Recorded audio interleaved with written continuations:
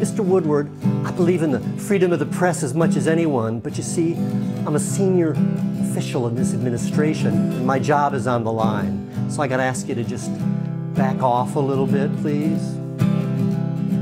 Please don't friend me on Facebook.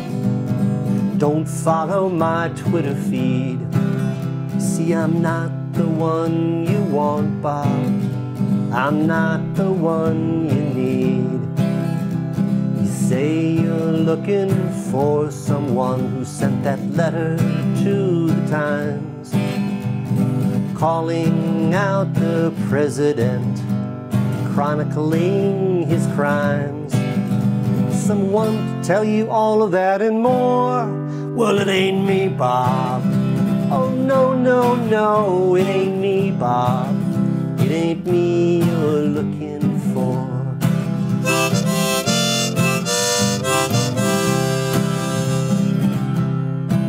But keep seeking out the leak, Bob.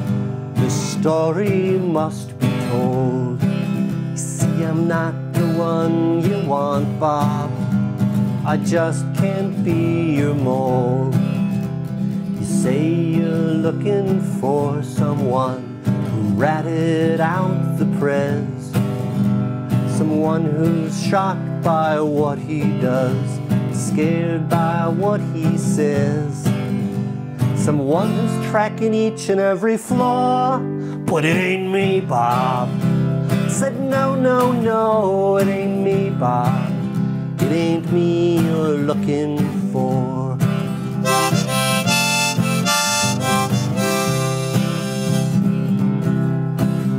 Let's forget we ever met, Bob. And don't call me on the phone.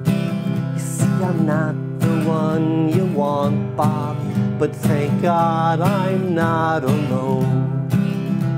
You say you're looking for someone to tell the awful truth. The orange one, he's an imbecile.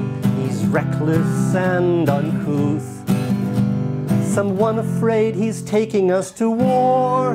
But it ain't me, Bob. Oh, no, no, no, it ain't me, Bob.